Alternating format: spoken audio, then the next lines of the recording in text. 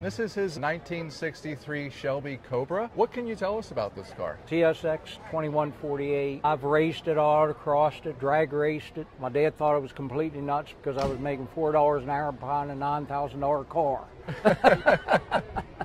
But he backed me, and he lived long enough to know I wasn't going to lose no money on it. We'll take a look at it here. 2009, I took it to Michigan and had a guy go through it and doctor it all up again. Yeah, you had the whole motor out and everything back then. I remember that. This is the original color of my car. Original color? Okay. Well, the thing that I like about this car is you drive this car all the time, all around town, everywhere, and it puts a smile on my face every time I see you. Shelby always said they aren't made for trailer queens. Well, there you go. So I didn't know that. Okay. That's all. Like I told the guy that restored it, I said, Dave, I don't want a 100-point car, because I said, you know what's going to happen if I get up alongside a Corvette somewhere.